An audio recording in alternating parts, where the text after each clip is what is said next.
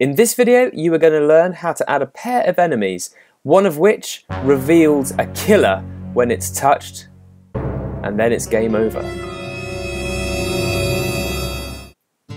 Well, here we are. This is the last of the series of videos on how to make Pac-Man in Scratch, and what we're going to do to finish it off is we're going to be adding two new enemies, one of which, when you touch them, it reveals a second enemy, and that enemy is the killer, and if we touch the killer, it's game over. So in order to do this, first of all, let's start off by making our killer sprite, and to do that we're going to make another ghost. And so the easiest thing to do, really, particularly if you're quite happy with the one you've already made, is just duplicate your slowdown ghost. Okay, and we're going to change its name, so let's call it Killer Ghost. And we want to change its appearance so that it's a different colour, so we can easily identify the killer. So go to costumes on your new duplicated killer one, choose your paint bucket tool and a new colour. I'm going to go for red, I think that's a good colour for a killer, and make sure you change that colour on both costumes. So now we can see our killer is distinct from the slowdown enemy that we had before. Okay, so we have our killer ghost ready to go. So why don't you go and do the same and come back and I'll show you how we're going to move on from here.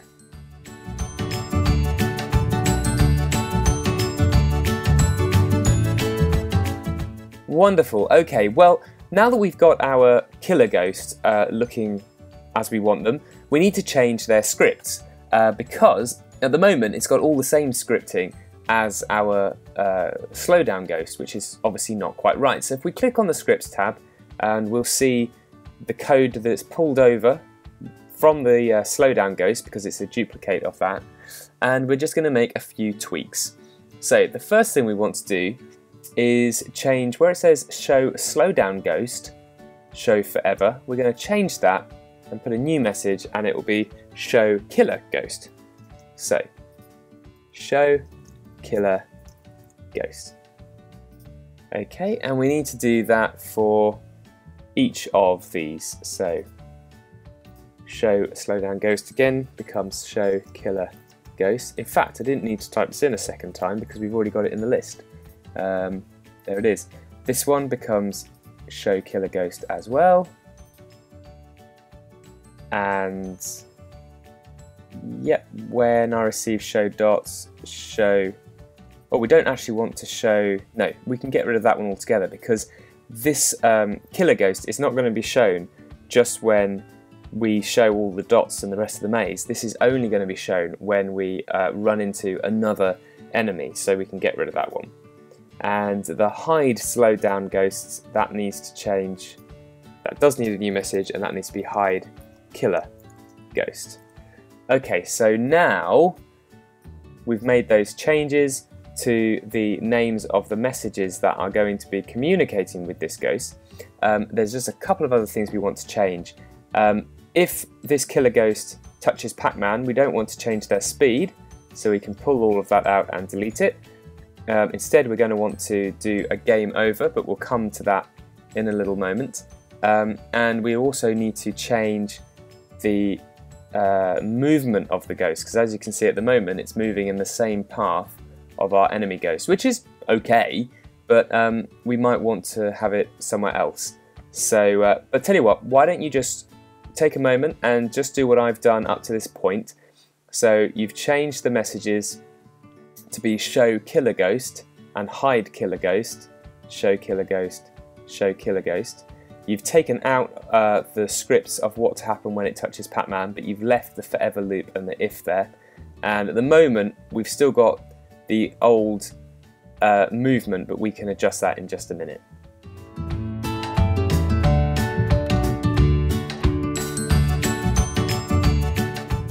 Okay, so let's deal with the motion of this ghost. So the first thing we want to do is we need to change where it goes to initially. So let's just take this off for now and get rid of that.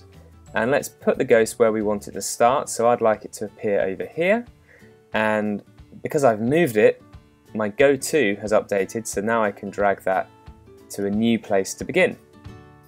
And we do want the forever loop, but we don't want any of those glides because they're all looking at the wrong places. So let's do as we've done before. We're going to move our ghost to its first destination on its glide. So I'm going to drag it down to there. Then I'm going to glide there, and I'm going to make it quite quick, so I'm going to make 3 seconds to get there. Then my next stop on the tour is going to be, I think, here. So I move the ghost, and then I put in the updated glide, and again I'll give that 2 seconds maybe to get there. Then I want it to go back here, so we pop another one in there. Okay, and back up to maybe here. So I'll put another one in there, and yeah, I can give that 1 second. Then I'm going to make it go across to here. Then I want it to go down to the bottom, and I'll give it 2 seconds to do that. Then across to here for a second, back to here, slide that one in, back up to here again, and give that 2 seconds, back across to here, and then back up to the starting point.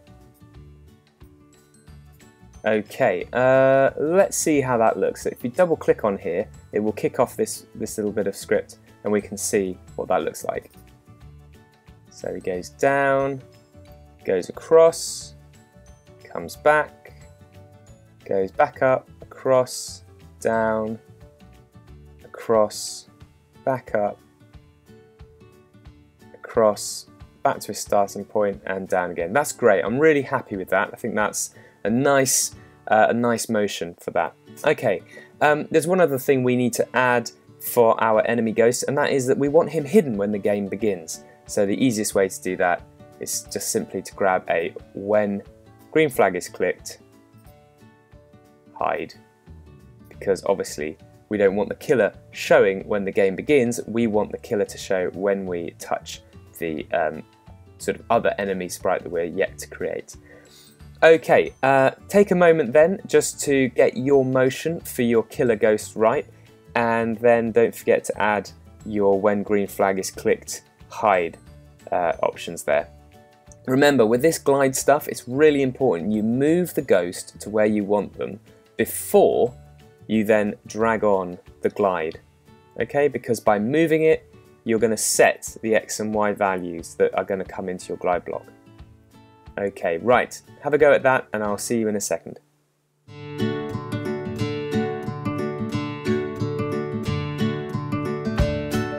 Brilliant. Okay, we now need to make some changes to our code so that it actually does cause a game over screen to appear when we hit the killer ghost. At the moment, we've got this is our little bit of code that's sensing if it's touching Pac-Man, and it's not going to do anything in response to touching Pac-Man. So let's make some room and let's pop something in here.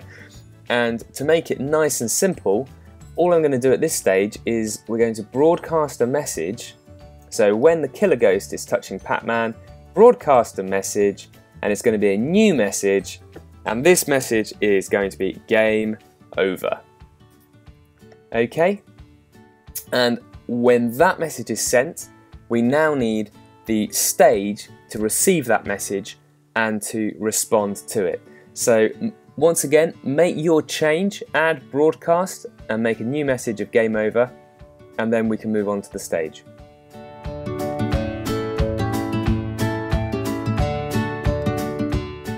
Alright, so let's go and make some changes to the stage so that we can receive and respond to that game over signal that our killer is going to send. So let's click on the stage. Now the first thing we're going to need is a new backdrop for our game over screen. So it's very similar to the level complete one, but we just need it to say game over. So let's make a new backdrop. We'll give the backdrop a name. You can call it game over, and you can do whatever you wish with this. I'm going to fill mine in blue, and I'm going to use, again, just because I like things to be consistent, but it doesn't matter if they're not so much, but I'm going to use game over. Let's make that nice and big, and I'm going to add a little Pac-Man face as well into the middle with some sort of crossed out eyes to show that he ain't doing too well anymore. Here's a little tip, so I don't have to redraw that, I can just select and I can Control C, Control V to copy and paste, and I can paste that in, and let's give him a bit of an unhappy mouth. Oh dear, Pac-Man's not feeling too good. Okay, so that's my game over screen, and I'm ready to write the code that is going to change from the maze to game over. So we need to go to the scripts on the stage, and we need to, what do we need to do? We need to grab a when I receive, and we're going to change that to game over because that's what we're listening for. When I receive game over, and this is where basically we need to just hide everything that we've got. So broadcast, hide the dots, we don't want them anymore. We don't want the killer ghost showing, so we hide him. We don't want the slow down one, so we hide that. We might have, it's possible the slow motion sign that we made might be showing, so we want to get rid of that. And we want to switch the backdrop to game over. Okay, and once all of that is done, we can also grab a control and we can stop everything. So if you want to go and make those changes yourself now, so go and create yourself a new backdrop called game over, and add a block of script to the stage that says when I receive game over, broadcast hide dots, broadcast hide killer ghost, broadcast hide slow down ghost, broadcast hide slow-mo sign, and then switch the backdrop to the game over and stop everything.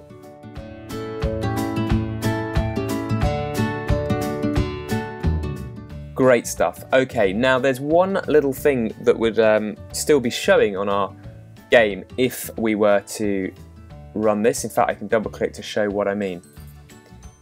Pac-Man is still showing, and the reason for that is we don't have a broadcast message that hides Pac-Man. Instead, Pac-Man has his own listeners, and he's listening out for when level complete is broadcast, he needs to hide. So what we could do is just duplicate this and have when I receive game over hide, but to be honest, that's not the best way to program this. It does work, but it would be an awful lot neater if we did the same for Pac-Man as we do for all the other ones. So I'm going to change this to when I receive new message, and that message will be hide Pac-Man. Oops, I can spell Pac-Man. Hide Pac-Man, hide. Then we don't need two of these, we only need one, but I do need to change the bits of code that send that message to him. So they're all on the stage, and it's when I receive level complete, we want to broadcast hide Pac-Man. Where's hide Pac-Man gone? There he is. And we can add that also onto here. So when I receive game over, hide Pac-Man. Lovely. Okay. If I double click this now, Pac-Man disappears. So that's good. So we know that's working. Okay, so again, why don't you go and make that quick change to yours so that Pac-Man has when I receive hide Pac-Man, hide, and change your stage so that when level complete is sent out, it broadcasts hide Pac-Man, and also it broadcasts hide Pac-Man when game over is received.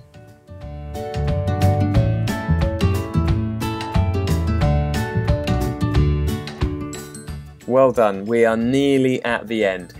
All that's left for us now is to create our revealer sprite, who is going to make our red killer sprite appear. So for this we can again duplicate our sprite, and we can edit this sprite, and I'm going to call it Revealer Ghost. And the Revealer Ghost I'm going to show, and we want to change his costumes. I'm going to make him like an orange colour, but you could do any colour you like. So I've got an orange one, and I'm going to pop him down here, and we need to tweak his scripts as well. So again, let's go back to his scripts, and we don't want to do when I receive show killer ghost. This one is going to appear when all the dots appear, so we can do show dots, when I receive show dots, when I receive show dots, when I receive show dots. We don't want him hidden when we press the green flag, so we can delete that one. And we also need to change when I receive hide killer ghost to hide dots. Okay, so he's going to disappear when all the dots disappear. He's going to appear when all the dots appear. Okay, so why don't you go and make that quick change to your game now. So create a new sprite called Reveal a Ghost, recolor based on just using the paint bucket tool, keep it simple, then change the sprite's script so that he appears when we show the dots, and he moves when we show the dots, and he starts sensing things when we show the dots, and he hides himself when we hide the dots.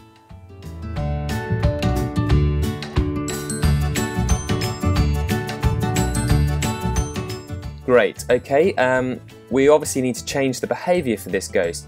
When touching Pac-Man, we don't want to broadcast game over, but we do want to broadcast show killer ghost. Okay, because that's going to trigger the little event that the killer ghost is listening for, which is when I receive show killer ghost. So all of these are going to be kicked off when this sprite sends the message. Okay, so again, go and make that change on yours.